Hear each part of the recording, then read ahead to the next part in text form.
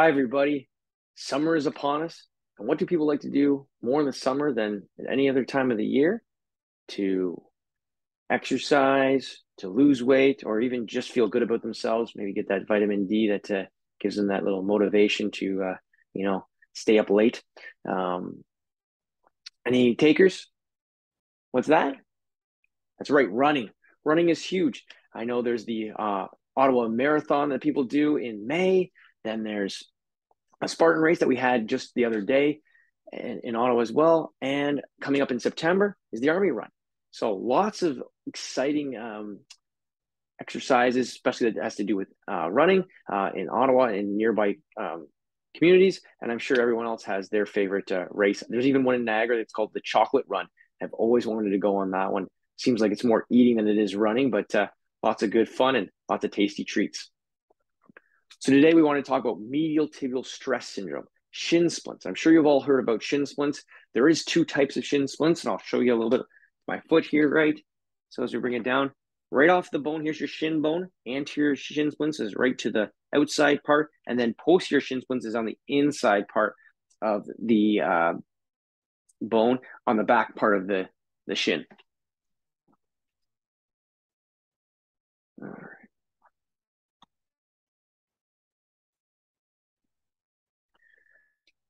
Now, usually these shin splints are caused by repetitive injury that is not allowed to heal properly. So you're not taking the proper recovery time so that the tissue can heal and not cause you as much pain. Most common in running and jumping activities, as there are a lot of load that's being put onto the muscles of the calf and the shin. It's going to be related to a lot of poor progressive training programs. So increase in distance, intensity, or even duration, right? All these things contribute to having more load put on the tissue. And if it doesn't have the capacity to do work of that load, then it breaks down and has pains or injuries. Running on hard surfaces or even uneven surfaces or bad running shoes. All that stuff can contribute to having shin splints in the long run. So be careful with what you're doing and make sure you're planning properly. And we'll go over some of the things that we can do to prevent shin splints and using the proper attire. Anatomy.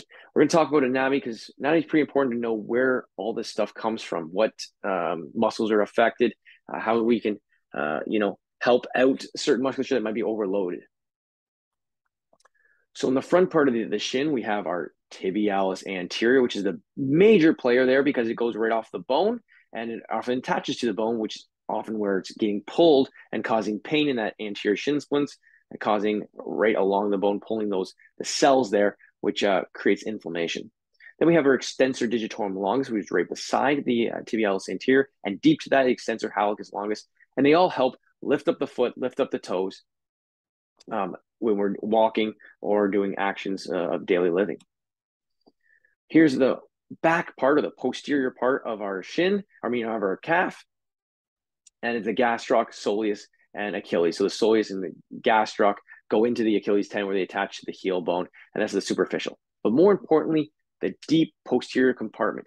This is the tibialis posterior. As you can see it right here is the tibialis posterior. Then we have the flexor digitorum longus. Now, both of these do attach to the bone, but the tibialis posterior actually has more influence on a posterior shin splint than the flexor, but that's also important. And then we have a flexor hallucis longus, which is a deep muscle too, that goes to the inside part of the ankle and does attach to the bottom of the foot. Now, our lateral compartment, we have our fibularis longus and fibularis brevis. Now, these act as one of the outside part of the strap that goes underneath the foot and attaches to usually the tibialis posterior and acts like a stirrup, like if you're riding a horse, give that stability into the foot. Now, we talk about all these muscles, the front part, the back part, and the side part, because we need all these muscles to be strong so that they can convey all of the forces going into these muscles equally. So we don't want to lift, a 25-pound dumbbell. We want to lift a 10-pound dumbbell and distribute those forces evenly throughout all the muscles. Because if one muscle has to take on the whole load, a lot of times that's when they break down. That's when they cause injury and basically stop you from doing the activities that you love.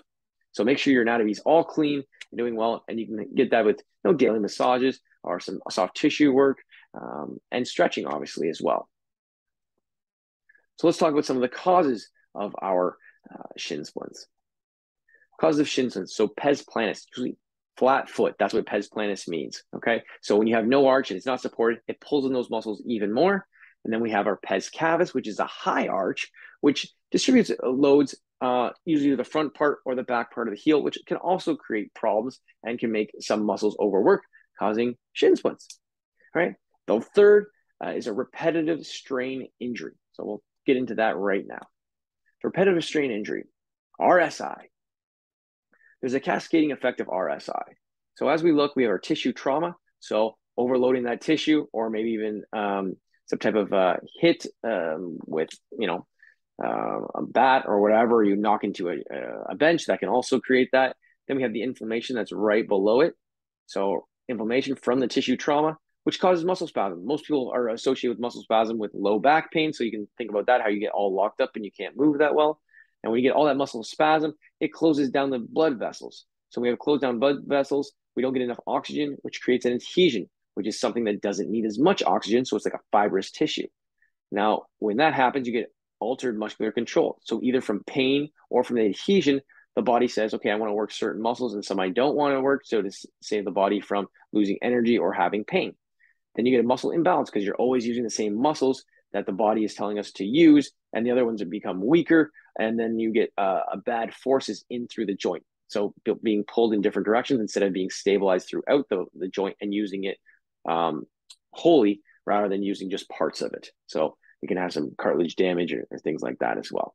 And that's where the cumulative cycle happens, where it just happens over and over again till the injury gets worse, worse, worse, until you unload it and stop that from happening.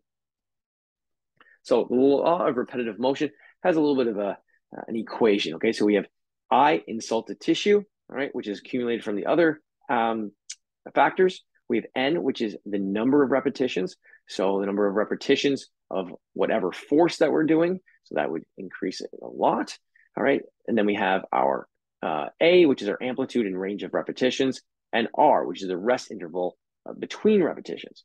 So if we increase the number of repetitions and force, that can be pretty hard on the tissue. Now, if we decrease the A, which is the amplitude and the range of repetitions, we get more repetition because it's a shorter, think about a shorter stride, we have more repetitions rather than a longer stride, less repetitions, more rest between each one. And then we have the interval of rest between so the tissue can recover. So when those are decreased, obviously we get more insult to the tissue. So as it says, as N and F increases and AR decreases, then I, insult to tissue, explodes. And last thing we want is exploding calves, right? We don't want to have our calves explode. That's not a good thing. On TV, things explode, fun. Having things in our bodies explode, like our Achilles tendon ruptures, not fun. So let's not have that happen. Pes planus. We talked about that as being one of the causes. All right. Here's our flat foot, our pes planus, right? We have our tibialis posterior that comes in here, our flexor digitorum longus, and they're being tugged all the time because of the bad foot structure here, okay? So we don't want to have bad foot structure because then these muscles pull a lot, pull on the bone, cause our periostitis, which is inflammation of the bone because these muscles are pulling the bone off in little Sharpie fibers, okay? Treatment. What can we do for treatment to help this stuff out, okay? Let's help our shin splints with an ice massage, okay? We'll talk about that in the next pictures. Our inline technique, that is an acupuncture technique that we put along certain muscles, and we'll explain that. Gouache and soft tissue work, that can be your active release technique or ART, as well as grasping, which is the metal instruments. We have the rock tools. Sometimes you can see ones that are instrument-assisted adhesion release, soft tissue mobilization. They're all different names for these metal instruments, and some are even made of urethane. Taping also can be very helpful for it. Simple taping, which is usually a temporary fix. Then we have bracing orthotics, which is more of a long-term structural fix. So as you saw the foot beforehand with the pes planus, that's a structural defect. You're never going to really regain your arch from just doing foot exercise, from my experience. But the bracing orthotics are basically like a chair if you're sitting down. It's that support system that can be very helpful if you want to do things like running or activities for a long time, standing, or just everyday activity that we have a bad structure in the foot. Ice massage, 2 to 5 minutes usually. First of all, you start feeling it's cold, then it feels like it's tingling, then it goes numb, and after it goes numb, that's usually when we stop. Okay, We do that 3 times a day or so to really put it right on the painful part. So usually it's right beside the bone. This will really help decrease the inflammation as well as soothe some of the pain that's in there. Our inline technique for a posterior shin splint, we have it right on the tibialis posterior. Flexor digitorum is kind of a little bit further back, but these can both be very helpful at modulating the pain, as well as in creating endorphins and activating that muscle if it's not working properly. Here's your tibialis anterior, which is right off the front part of the bone, so our anterior shin splints, and it does the same mechanisms as the posterior shin splints inline technique as well, and that is acupuncture. Taping the ankle for support. You can see here it represents the tape going around each way. This is more used for like an ankle injury. So if you have a lot of that and you want to stabilize, so all the muscles basically are not firing, you're unloading the ankle and those muscles, you can do a taping like this. It kind of goes into kind of a stirrup fashion. As you can see here, it goes underneath, and this one comes underneath this way as well. So it acts in a stirrup. The tibialis posterior and usually the fibularis longus, they do this, which helps support the foot. Like we said, when you're riding like a horse stirrup, same type of principles. They can also act like proprioception feedback, which is where your body feels it in space. Giving a little tap, it can feel a little bit more. It helps with balance and coordination and stability. So proprioception is very important for balance. And there's a balance presentation that I think most of you have endured with me as well. That is also on YouTube if you want to see that. Now, pes planus for support taping. So this is a little bit of a support taping. It's really simple. It's a one strip. It goes underneath the arch there, so almost in the middle of the arch, and it comes and wraps around the outside part of the shin here. Here's your heel, and your toes are here, and it's a rigid tape. It is not a kinesio tape because kinesio tape usually gives too much. It doesn't give the support you need. This is an athletic rigid tape. Usually it's a Leukotape that we get, but you can find other no-name brands that can be very effective as well. And that's for your flat foot. Okay, for pes cavus, which is a high arch, you want to create some pronation. So you're wrapping from the bottom of the kind of the fifth toe here underneath, and you're bringing it across to help raise up that to put a little bit more, sorry about that, put a little bit more, more flattening of the arch in through here, okay? Now here's your biomechanical adjustments that you can do from home just to think about. So change your running shoes, right, every 250 to 400 miles. That will really help out with keeping good support, good cushioning, and that your shoes aren't wearing out and you're getting those types of use stress on those muscles that we talked about. All right, custom orthotics, really good for those people that have that structural problem. We saw that in the picture with the pes planus, the flat foot. Those can be very helpful, and they're custom made to your foot. So they're made to help with all your foot mechanical problems. They should feel very comfortable. They shouldn't be, putting pressure on only one spot. They should be pretty smooth so that the tissue is actually putting all the forces throughout the foot and not just on certain parts, and then gradually increasing the load. Now, the running room does a great job. It's called Learn to Run. They start progressing you properly for whatever race you're doing. If you're doing a half marathon, a 10K, full marathon, whatever it is, so that you can progress properly without injury and actually making it fun. A lot of people are doing it. You're doing small increments and then you're working your way up, and they really know how to do this. They've been doing it for years and they're really great about it. So invest in your running room and share the enjoyment of running and taking on your first marathon with them as well. Thank you very much. If you have any questions, please feel free to contact me, which Progess Sports Injury Clinic, 308 Palladium Drive in Canada. We're at 613-505-5000. And we're ProAction Sports Clinic at gmail.com. If you want to email me, I'd love to hear your questions. And hopefully I will talk to you soon. Stay away from all those shin splints and